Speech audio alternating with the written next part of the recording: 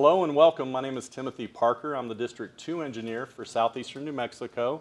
And thank you for watching and attending today regarding the NMDOT's Human Trafficking Awareness Initiative. And the Human Trafficking Awareness Initiative came about for several different reasons. I'm currently serving on an Attorney General's task force regarding the issue. And so I represent the department in that when we have committee meetings once a quarter, et cetera, to kind of have a statewide focus, to be able to represent our part of the state, but as well represent the NMDOT on that task force, which is law enforcement and other groups that are trying to tackle this real sensitive and important issue. I'm also the statewide and district chair for Rotary International's District 5520 Human Trafficking Awareness Initiative, which covers the entire state of New Mexico and Southwest Texas from Fort Stockton, Presidio, all the way over to El Paso. And so one of the things that I wanted to share with you was, how did I get involved with this? You know, we're usually busy building roads. We're usually busy maintaining roads, keeping active in many ways for safety. But it was about, I guess, August of 2017, I had a friend who's a CDL driver, an over-the-road truck driver, send me some pictures, and I'm going to share a couple of them with you here in a minute. And he shared a picture with me, and he said, and he sent it to my state email. And he asked me, what do I do with this? And this is what he sent me. And so this young lady here is 14 years old. She's from Mexico. She speaks no English. And he found her on a road between Carlsbad and Jal, wearing what she's wearing at 2 in the morning. Something's not right with that, would you say? And so that's kind of how he felt. And so he took this, he speaks Spanish, so he took her to the local law enforcement, and they had a big discussion. And you know, that was the first picture he sent me, and I forwarded that on to New Mexico State Police. But then he came across this. One of his buddies sent him this. And then another buddy made this, because sometimes you have to sit and wait when you're in the frac sand business. You have to sit and wait. And so they made a meme. But no important is that what's going on here. And it's happening in our right-of-way. And it's, you know, who do you report this to? Who do you share this information with? And he shared it with me. So I shared it with New Mexico State Police. And then I went to a friend of mine who's a physician. He has a practice here in the area. And I was sharing with him these pictures and telling him this is, you know, first it's kind of messed up. And then you've got some other things. And he shared that, Tim, if you think that's bad, we've got high school age kids going down making a buck, $500 in a night, coming back up with STDs back to Roswell, back to high school so they can pay for their new Mustang. You know, I mean, I have a daughter. I have a son. That hit me really hard.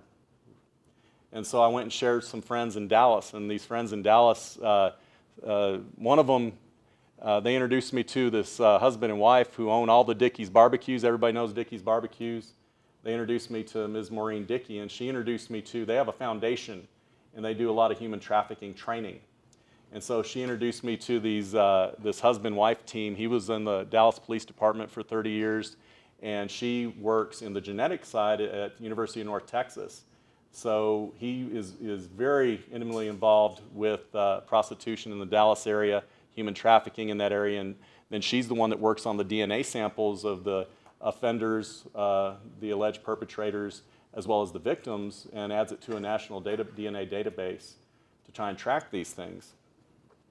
And their names are Louis and Martha Fellini, and so they're the ones that ultimately put this presentation together for me. I've modified it a little bit. I've given it many, many times around the state. But I want to share it with y'all because every day you have an opportunity to do something about this. It might not be if, but it will be when you're going to see something that just doesn't look right. And so I'm going to share with you some background. I'm going to go into some really tough stuff that I initially, when I talked about it, you know, when you're bald and you get embarrassed, you turn red all the way back. You know, some of this stuff was really hard to talk about the first several times but it doesn't get any easier, especially if you have kids, grandkids, or if you know people that are under 18 that you care about. These are somebody's kids. And so that's what we're going to be talking about here today. And at the very end of our presentation today, I'll share with you what you can do about it, you as an individual NMDOT employee.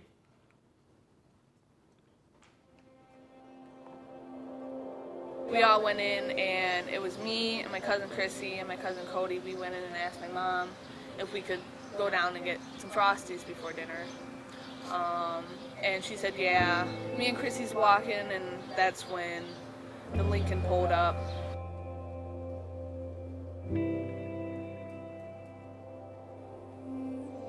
From the very beginning, they drilled it into my head, they drilled it into her head, that, you know, if we try to act up, something really bad was going to happen. He threw me into the dining room table, busted me up pretty good, but Chrissy, he dragged up the stairs by her hair, threw her down the stairs, and did it again like 3 more times. I didn't want to end up dead, I didn't want her dead and it be my fault, you know, I mean, it's like they had us completely wrapped, completely controlled, you know, to where we were brainwashed, to where we were like, okay, we have to do this or else, you know, something bad could happen. I mean, that's what they did. They just played us off each other, you know, and it worked.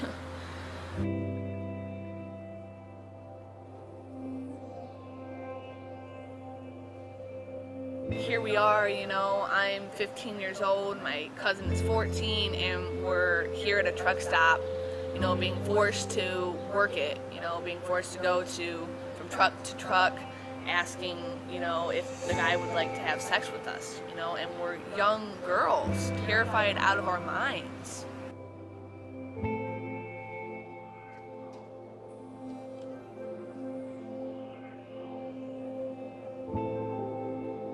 That truck driver paid for sexual acts with me, so I had to do that with another guy that I didn't even know. It was just an awful experience. How many truck drivers, you know, was okay with it, you know, not thinking that, you know, this is somebody's daughter, you know, this is somebody's family member, you know, that it is missed, you know, you don't think of that. That they don't want to be here. Thank God what saved me was that truck driver that did think that, you know, that called in and said, hey, you know, this is whoever at the TA's truck stop, you know, and we have some girls out here that look pretty young. Oh, that trucker. The one that made that phone call. I think about him all the time. I have never met him. I don't know who he is, but boy, I owe him a lot. If it wasn't for him calling the police and saying that she just doesn't look right there, I have no idea what would have happened. Boy, am I thankful to him, to that truck driver. God, am I thankful to him. And if he ever sees this, thank you, thank you, thank you.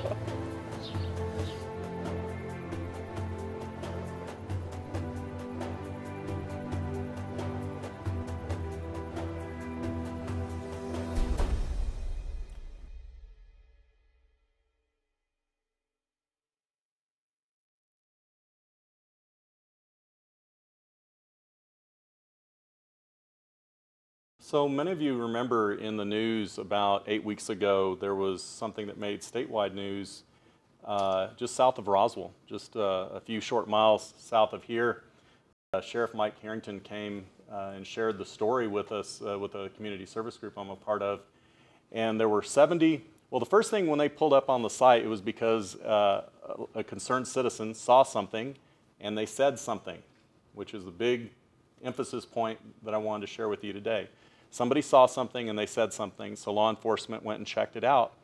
And when you see hundreds and hundreds of shoes in the middle of a yard, a fenced yard, and a 20 by 30 shed, inside this 20 by 30, well, first they noticed the shoes, and that was kind of wrong. But then they get over to this 20 by 30 shed, and there's 17 to 22-year-olds around that age group, in this 70 by 30 shed. Boys, girls. Boys were used during the day for labor trafficking, and the ladies at night for other things. And so that was in our backyard here in Roswell. Some of y'all remember just last week, somebody reported something on one of their neighbors, and they went in, and it was a safe house for human trafficking. 7, I don't know if it was Honduran or Guatemalan immigrants, right here in Roswell, because a neighbor reported that there was something amiss. See something, you say something. And so we're in the transportation business, and we know a road network. We know the roads that we serve in the districts and the patrols that we serve. And so this is taking a look at the present day US DOT road network. The bigger the red bar, the bigger the volume of trucks. 2035. Present, 2035.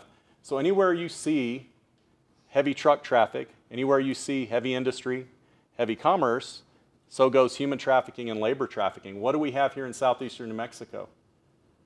Has oil and gas taken off? Have we got a big impact and people come in from all over the nation to work, generally in 2 to 3 counties, all in our district, in this part of the state, southeastern New Mexico? I mean, they've got their issues in Las Cruces, and there's stories I can tell you there. Albuquerque, Santa Fe, any population center, anywhere along the border, but anywhere there is freight and truck traffic and truckers, man camps. So they've got 70,000 water meters in the Carlsbad area right now. That's supposed to be a town of 35, 45,000 people, but they have 70 water meters online right now that the city of Carlsbad is serving. So there's a ton of folks down there. We know that. But what this graph represents is the issue isn't going to go away. Oil and gas is going to be here for decades. They're making investments that are going to be here 20, 30 years. And so this is something we have to address, and this is another opportunity that we have. So something that this Dallas, I share with this is Dallas, but this is something that we have as an issue as well as an opportunity is continuity of care. So it was basically a grassroots effort to try and deal with their situation. They didn't wait for the situation, somebody to get arrested and then do something. They actually went out to the streets and set up a mobile police station. And I'm going to share with you a little bit about that here in a minute. But they had to change the law. They had to create a nonprofit, because what do you do when you take these people off the streets? If they're a minor, where do we put these kids? We put them in CYFD. What programs do we take to take care of them to make sure that they are safe, that they are okay? What about the adults that are caught up in it? How do we get them a traditional job? How do we get them training in the workforce? It's called continuity of care. There's a hard, we make a change in somebody's life and take them out of one situation, but then where do we put them to? And that's an issue. That's like $2 of fees. Thanks, Brett. So they had to create a nonprofit. It's also been duplicated in Phoenix, and this is something the state of New Mexico has an opportunity to improve on. In Dallas, Texas, a new program is changing lives. It's called the Prostitute Diversion Initiative. The initiative's goal? To get prostitutes off the streets and give them a chance at a new life. The Prostitute Diversion Initiative is a program in which law enforcement is undergoing a philosophical change. Rather than approaching this population as criminals, we intend to approach them as victims. In Dallas, Texas, more than 1,000 prostitutes work 5 truck stops. You start getting victimized and you start getting addicted to drugs, and that's what leads you to turn to crime. Nobody in their right mind wants to be a prostitute. Every 24 hours, more than 10,000 trucks visit these truck stops. Some drivers bring major crime with them, and some come here to kill. According to the FBI's Highway Serial Killer Initiative, more than 200 serial killers working as truck drivers prey on prostitutes. Once a month, covert, uniformed, and viced officers of the Dallas PDI program arrest women working the stops and the surrounding neighborhoods. What help do you need? I just need a best friend. You just need a best friend to call? You know what? That's the perfect place right here where we're going. Once arrested, the women go directly to a mobile PDI command center. Here, they are met by a special team, which offers the women help. You have probation, you have a community court, you have a criminal court, you have the health department, and you have the, social service triage folks. Judges in mobile courtrooms meet with each woman and give them a choice, jail or rehab. There have been nights that I have sat there and I have cried with the defendant after she has given me her story. But after all is said and done, wipe my tears away and I'm like, okay, let's get to business. What can we do to stop this cycle? Some will choose jail, but for those who choose rehab, help begins immediately. Homeward Bound is a rehab facility dedicated to helping women get off drugs and out of prostitution. We want to help them with the mental health and substance abuse. We want to help them with the physical health, specifically STDs. And we want to have a path for them, to exit. Our patients are probably the most versatile, unbelievable women you could possibly meet. Me personally, I don't want to be a prostitute, but I seen my mother do drugs. I seen my mother be a prostitute. I've been a call girl. I've slept with men for money. For a long time, I felt really ashamed. So here, I've gotten that out. For me, that's like a new future, If a woman makes it through the first intensive 45 days of the rehab program, she's got a fighting chance. For Jamie Wolf, rehab turned her life around. If there would have been nobody there showing me a different way to live, then I wouldn't be here. And I'm certainly a pay-it-forward kind of lady. Together, the Dallas police and the staff at Homeward Bound are working to bring women back from the brink and give them hope. Every day I wake up, I tell myself I'm beautiful, I'm worth living, and I'm going to become something in my life.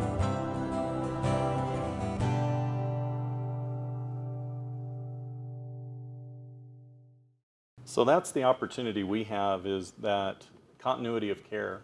If we're going to take people off the street, we need to have a place to put them, and they have to want to be there. It's a unique challenge, especially when, in a regional setting in New Mexico, these type of services that you would see maybe in Albuquerque or Las Cruces or maybe Santa Fe, we may or may not have in this part of the state. And so that's a much bigger picture issue, but my goal is to expose y'all to the information, and then you can decide how to take it from there. Something that goes along with prostitution, human trafficking, labor trafficking is an impact on your health. Impact on your health. One of the things that some of these groups do is they test for different types of cancers. Ladies can acquire many diseases working the streets or being prostituted out. And so in this group of 1,172 participants in this one study, 100% involved some type of drug use. Some, 57%, more than half, had some type of trauma, abuse. 83% were smokers, and 55% had at least 50+ sex partners. And that's why treating in healthcare is very important very early on when someone is taken out of that type of situation, is they need to have healthcare. It could be dental work, cavities. It's not like, those 70 kids that they found in that 20 by 30 shed south of here, it's not like they were brushing their teeth every night. And in fact, I think Sheriff Harrington said that most of them had some type of chlamydia cream or something because of STDs. And so, there's a lot of healthcare issues that come with tackling this. So what is human trafficking? That is a question. How does it really work? Well, it involves an action, a means, and a purpose to those means. Actions would be recruiting, harboring, like what was happening south of here, transporting. Our Border Patrol, have kind of left our inspection stations. Everybody's working on what's happening down on the border right now. So there is transporting. We're seeing that up well farther than Roswell. Providing, obtaining, patronizing, soliciting, advertising, and that's involving sex trafficking. And then the means, keep in mind, anybody who's a minor, whether it's their own free will, like some of the high school kids I mentioned earlier, whether it's their own free will or not, it's still human trafficking because they're a minor, they're under 18. And there's severe penalties for that. Minors induced into commercial sex are human trafficking victims regardless if forced, fraud, or coercion is present, or if they're a willing participant. Force, fraud, coercion are the means. And then the purpose, obviously, commercial sexual exploitation or forced labor. You know, besides oil and gas, southeastern New Mexico is big in agriculture. And so seeing labor trafficking, I know that doesn't surprise many of us, but some people don't want to think about that. But it's part of human trafficking. If these folks, you know, those young men who were in that 20 by 30 shed were being used as day laborers, and that's a huge issue and a huge problem. And that's where I go back to, if you see something, you say something. And it's all over nationally. It's not just, you know, here. It's nationwide. And there's articles from all over, including southeastern New Mexico, including the southwest, west of the Mississippi, east of the Mississippi, interstate traffic, people leaving here. If the temperature gets turned up because some of the neighbors are kind of saying some things, you know, they go to another state, they move people. They have a whole network nationally of being able to move people around. And here in a few slides, it'll talk about the business aspect of it. And this is a lot of New Mexico right here. So it is one of the most underreported statistics that are out there regarding human trafficking. You know, if you think our traffic data is bad, trying to get stuff, you know, the most current traffic data we have today in June of 2019 is from 2017. Have things changed on our road in 2 years? I mean, the whole human trafficking issue is grossly underreported. And so like maybe just a few % of what's really going on out here. This one study from 2017 statistics from the National Hotline, 10,615 individual victims, 8,759 cases. You have victims, and then how many of them actually turn into cases? And then 4,863 potential traffickers, and they're usually not just trafficking one person. But this is kind of the scary thing as well, is trafficking businesses. An actual identified business, almost 1,700 businesses, and that's underreported. So that's, there is no official estimate of the total number of human trafficking victims in the U.S. We estimate it reaches into the hundreds of thousands when estimates of both adults and minors and sex trafficking and labor trafficking are all combined together. And then you see the intensity graph here from 2017. I argue that you see a little dot down there in southeastern New Mexico that's red. What are some risk factors? You know, you think about, how does this happen to people? There's societal issues, lack of awareness, that commercial exploitation can occur, lack of resources. You know, I need food. I need money for this new Mustang. I need this, I need that. Lack of resources. And then community risk factors, peer pressure. You know, once again, I frame this in the mind of my children in their school, in the stories they come and share with me about the Artesia School District. You know, all of our schools have similar issues. And so, you know, peer pressure, social norms, social isolation, social media. You know, how many kids are getting hit on through social media, whatever games they're playing. You know, I walked in one time and my daughter was playing this Roblox game. And there were these people on there saying things, and we had to modify her playing that game because, I mean, they're using these children's chat rooms to attract young kids, especially when they're in their formative stages. There can be some gang involvement, that's for sure. Under-resourced schools, neighborhoods, communities, and then family, conflict in the family. You know, there is no perfect family, and so I'm going to say that right now. And so, you know, if somebody's had something bad happen in their family, I'm sorry. But family conflict, disruption, dysfunction, that can point kids in a different direction. And, you know, I've seen some videos where, you know, back in the day we would call them pimps. Most of them today are business people, and they all are some of the slickest salesmen and ladies. Because sometimes ladies are the business person involved with that.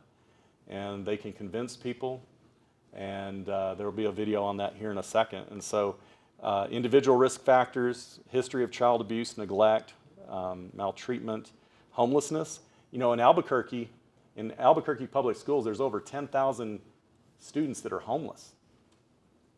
Where do they live? A lot of them live in the cars outside of the school, and then the parent sends them into the school for Head Start, and then they go try and work. And I've met some of these people when I was up there. 10,000 kids that don't have a home in Albuquerque public schools alone.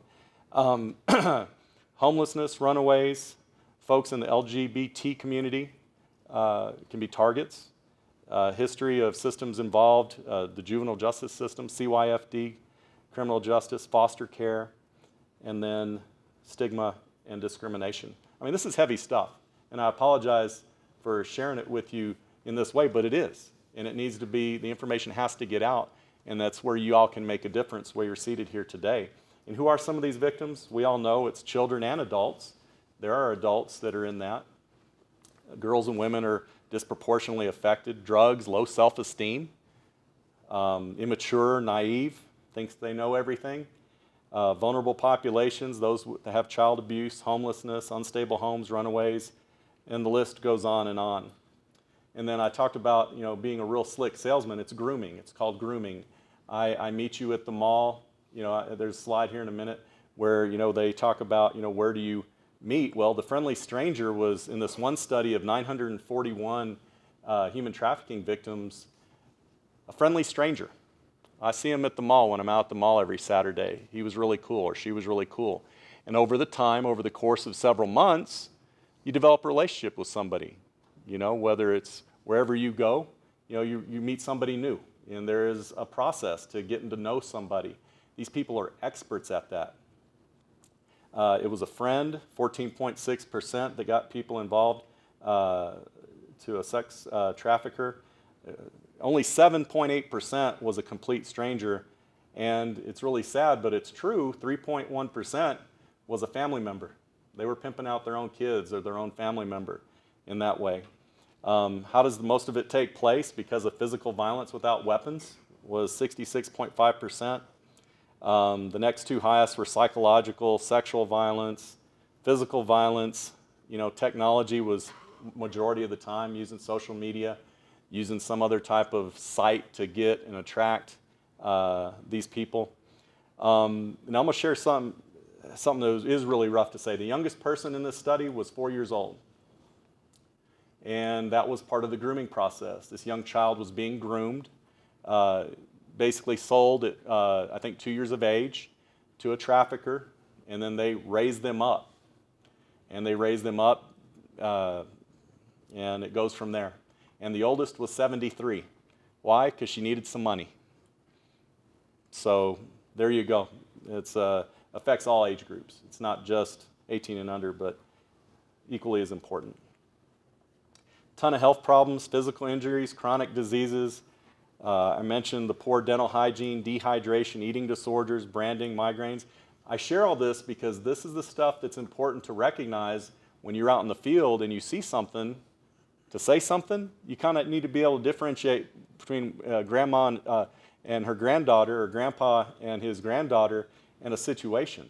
Do you see somebody that has or looks like they have some of these issues?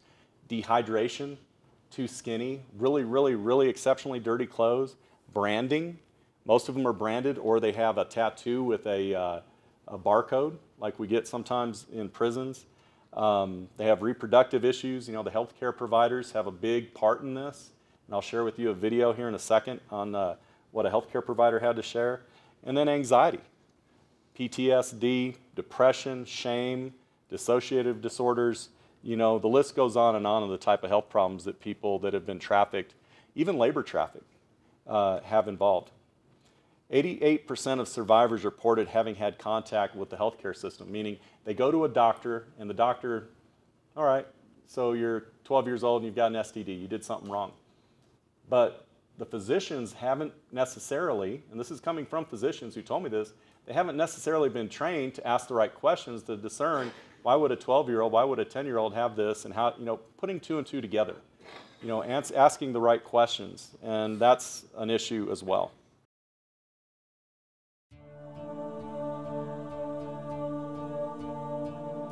Most people, even today, think that trafficking and exploitation happens in third world countries, not in the United States of America, and certainly not in Kentucky, but it does, and I'm proof that it does.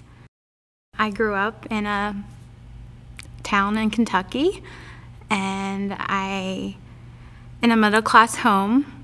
I have an older sister, and my parents divorced in my late teens. I was an avid swimmer. It was my life and something I enjoyed doing. It was a passion of mine. And I always enjoyed art from the time that I was very young. Art class was my favorite subject in school. I was trafficked beginning as a very young child. It was pretty much almost a part of my life, all of my life, up until I escaped when I was 18. My trafficker was somebody that had my complete trust and the complete trust of my family, and therefore it made it very easy to gain access to me, to exploit me. There were quite a few moments in time when I was trafficked that, the opportunity for intervention arose. When I was a young child, I had chronic reoccurring vaginal infections that was treated by my pediatrician. Then in middle school, I contracted oral sexually transmitted disease in which I was treated by an ear, nose, and throat doctor. Both physicians were wonderful and very caring, but not one physician or healthcare worker ever asked whether I was being sexually exploited, not once. Both doctors knew my family, and so I think that they may have dismissed that, thinking no way could a child from a middle-class home be being exploited. Another case where I see an opportunity that was missed for an intervention was I was in middle school. Somebody reported that I was being sexually abused. I had to go down to Child Protective Services. Prior to going to my interview, I was coached by my trafficker on what to say and how to deny the abuse. He told me not to talk too much and to know that the CPS was not my friend. I distinctively remember him saying, "Do you know what they want to do?" And I said no. And he said that they want to take you away if you say anything for good. You'll be locked up, taken away from your family, your friends, and your pets. You will go to jail, and everybody will know what you did. By the time I got there and walking into the office in which I was interviewed by a CPS worker, I walked in there feeling guilty, feeling ashamed, and not at all seeing the social worker who was interviewing me as somebody that could help me, who was there to rescue me and bring me to safety. I saw her as the enemy, and I answered her questions, denying that I was being abused, and left there there was no follow-up. And I left, and my trafficking continued. What led me to being an advocate today is, one, receiving long-term extensive therapy to get me to a place where I'm confident in who I am and that I know that nothing that was done to me was my fault. The second most important thing that led me to becoming an advocate is meeting other survivor leaders. What I would say to a victim just coming out from their exploitation, from their trafficking situation, is that I'm so sorry this happened to you. I know you're scared and unsure of your future. I want you to know that what happened to you was not your fault. that you do not have to let it define you, that you are more than who you think you are at the moment, that you can rise above your oppression, you can achieve your goals and reach your dreams, and you don't have to do it alone. You have a family of survivors, of your brothers and sisters to be there with you as you move forward. It's important to me to be an advocate because I really strongly feel that we need survivor leaders in the movement against trafficking. Our voices are vital, valuable, and very important. I really feel that we have to come together as allies to really help end modern slavery. I am counteracting the injustice that was done to me.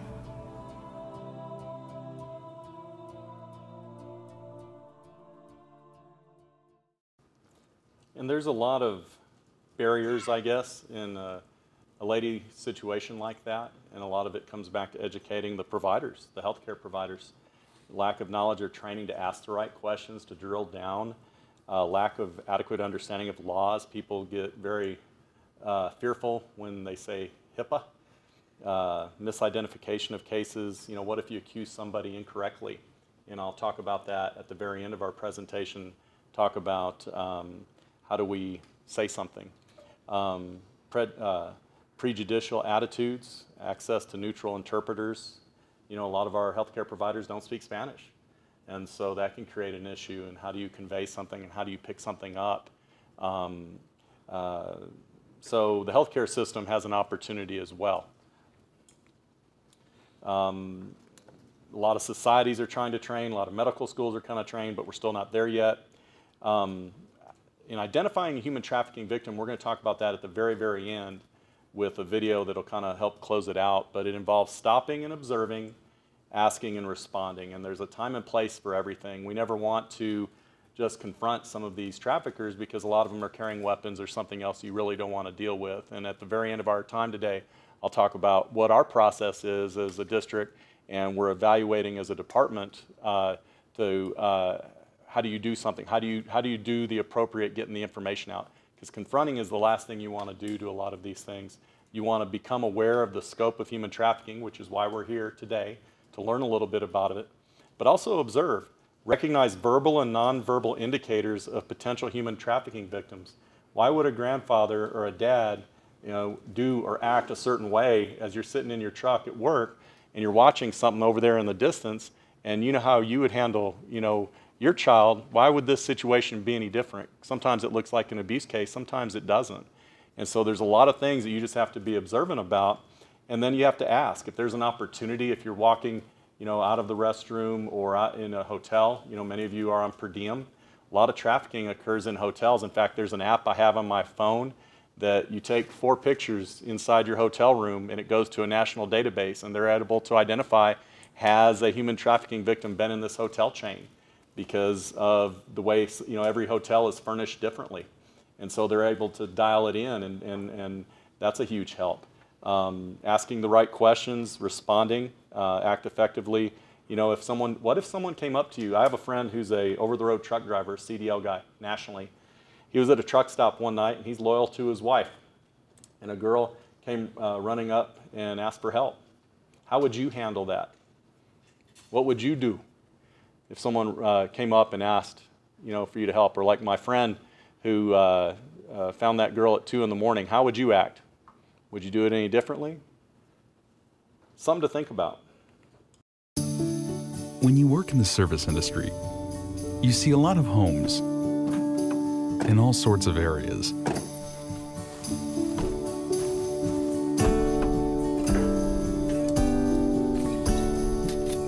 Meet a lot of people, and even pets.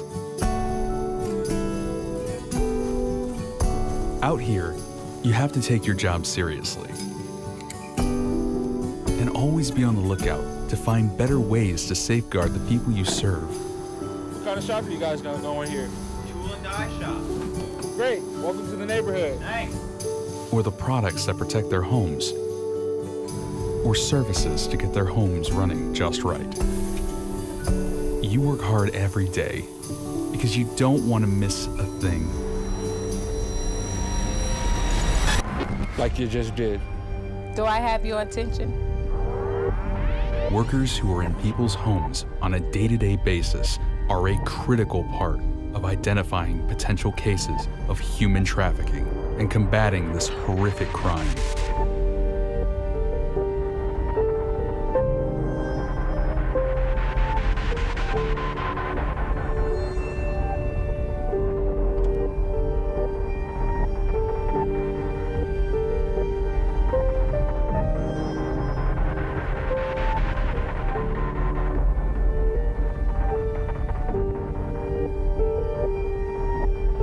When you know what to look for, you can help bring an end to human trafficking. As service workers, you play an important role in the detection of human trafficking. You are on the front lines, in homes and in neighborhoods. Now that you know some of the signs to look for, you can help save those who are being victimized. Together, we can make a difference. If you identify someone you think may need help, please contact the National Human Trafficking Resource Center at 888-373-7888. This is a toll-free hotline that's available to answer calls from anywhere in the country, 24 hours a day, 7 days a week, and all calls are confidential. On behalf of the Michigan State Police, thank you for your help in keeping our communities safe.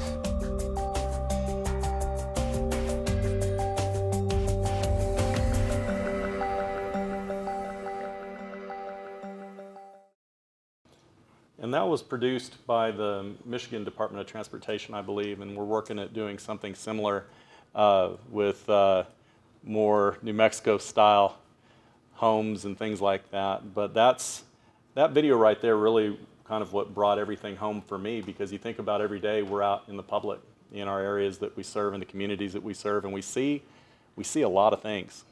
And so that's kind of the opportunity that we have, I think, is that when you see something, you say something. As an NMDOT employee in District 2, I think it's your obligation. If you see something, you say something. If you don't know that you're seeing what you think you're seeing, then do not engage, but I want you to document everything. I want you to document the make, model, the license plate on that car, if you can see the license plate. If you have a camera phone, take pictures. Documentation helps a whole bunch. Was it a blue Toyota? Or was it a blue Nissan? What did the guy or the lady look like? What were they wearing? What was their appearance? How tall were they? Are you close enough to make out any distinguishing marks? How about the alleged victim? Where are they? How are they dressed? How did they act? How did they appear? What wasn't right to you? What in your gut? I mean, you've got a gut. You know when something isn't right. What wasn't right to you about that situation? Document it. Write it in your logbook. Write it on a piece of paper. Take pictures if you have a camera phone. But document, document, document. I know some of y'all have issues documenting other things when it comes to our job, but I really highly encourage you and put some urgency on it to document the best you can when it comes to a situation that you're not sure about. Because your gut, your knower will know something just doesn't look right. And then especially if you can get a license plate, and do not chase somebody down to get their license plate. Do not engage. I come back to that. But you got to report it. You need to notify your supervisor, who's going to notify me, and then I'm going to notify the folks that I do. But also, everybody in this room generally works with law enforcement at some time or another. You know someone on the local county sheriff, local police officer, or maybe even that state police officer. You need to, after you notify your supervisor, notify law enforcement, because time is of the essence in these things. You know, we're going to talk about calling the hotline on the next slide, but that could take, it's a national hotline and it's not in New Mexico. You know, the Truckers Against Trafficking, I could send them an email with some stuff, and 3 days later, you know, these people are already in Florida. Time is of the essence on these things, and so we have to get local law enforcement involved to say, I think there could be a human trafficking situation going on. And so notify law enforcement, but also notify the national hotline, because they're the ones that keep statistics, state-by-state statistics on the human trafficking situation. In fact, if you went out to humantraffickinghotline.org, and I encourage you to do that, to see what is New Mexico like over the last couple of years. Why was 2017 so much more than 2018? What's happening here? What's happening there? It actually breaks a lot of statistics down about the state of New Mexico on the National Human Trafficking Hotline, 888-373-7888. And so we have to, if we see something, we got to say something. And so that's the goal of today, is to raise your awareness. That's why we're doing it as a district, and the department is evaluating it. That's why we're recording it here today, because it's going to roll out potentially to every DOT employee, because it's that important. And it's happening statewide. There's not a corner of New Mexico that this issue is not happening. And we've got, what, 332 employees in District 2, well over 2,500 in the department as a whole. That's a lot of eyes, that's a lot of ears, and that's a lot of opportunity to make some wrongs right. And that's where I hope you'll take and consider, you know, when you see something, that you say something.